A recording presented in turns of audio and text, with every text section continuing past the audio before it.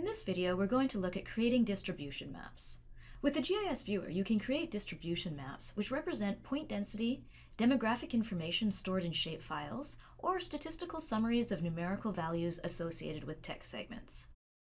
This thematic map uses differences in shading and coloring within predefined geographic regions to indicate a numerical value or a quantity of a property.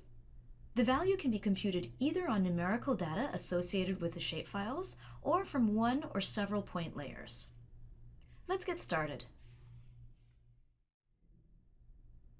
We're once again working from a QDA minor project containing over 59,000 crime reports from San Francisco. I'm just going to unselect these layers for a moment.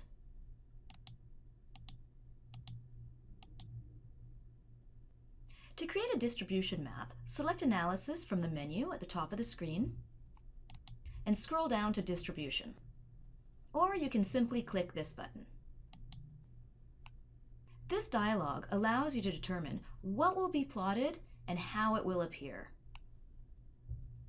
Set the polygon layer list box to the vector layer with the geographic areas on which the distribution will be based.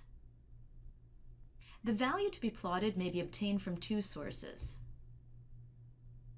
data associated with the selected shapefile, or data computed on data points associated with point layers. To plot data on the shapefile, select the Value in Polygon Layer radio button. Using the field list box, select the field containing the numerical data to display. The options in the drop-down depend on the data present in the shapefile. In our case, one of the options is square mileage, so let's choose that. You can then adjust the appearance of the map. You can specify the colors and the level of shades that will be used to represent the distribution of numerical values, as well as the opacity of the layer. We will stick with 5 levels, and we're going to change and add a middle color and move our end color to something darker. We'll keep the opacity at 100. Each color represents a range of square mileage, with yellow being the smallest and brown being the largest. This distribution map is only mapping the square mileage of the different zip codes. It is currently telling us nothing about the data in our QDA minor project.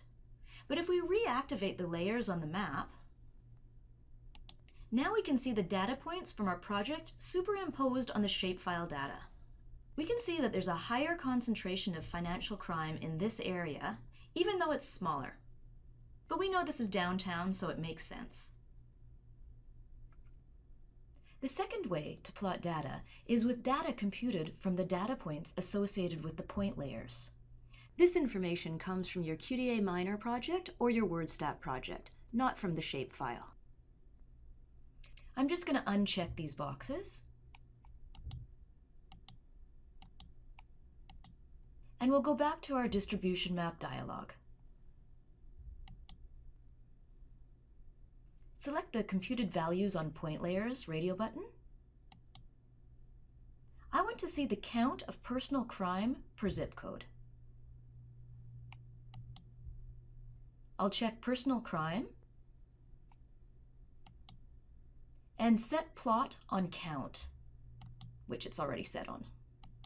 This adds the number of data points in each zip code and represents the total with a color from the spectrum. I'm going to set the colors like they were in the previous map.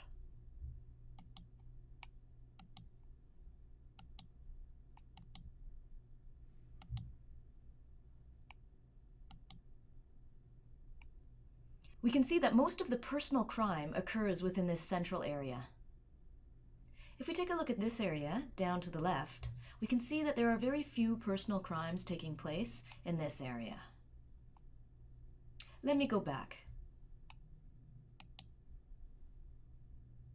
We can also map statistics on numerical variables associated with all data points in the geographic area. The average, available median, statistics include the maximum and the sum.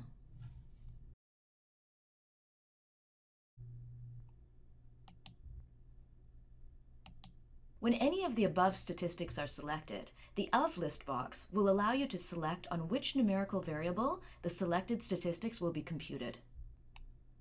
Let's look at the average of the personal crimes per zip by threat level. This is a numerical variable representing threat level in the dataset. This was determined by the level of violence associated with each type of crime. I'm going to reset my colors.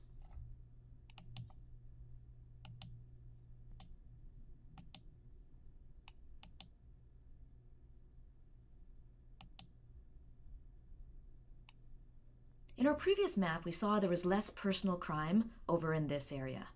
But now we can see that even though there is less personal crime, the personal crime that is taking place has a higher threat or violence level. We can also see that there is a lower level of threat or violence in the crimes taking place in this area. And those are the two different ways that you can plot data on your distribution map. The first way associated with the shapefile, and the second way data computed from data points associated with the point layers.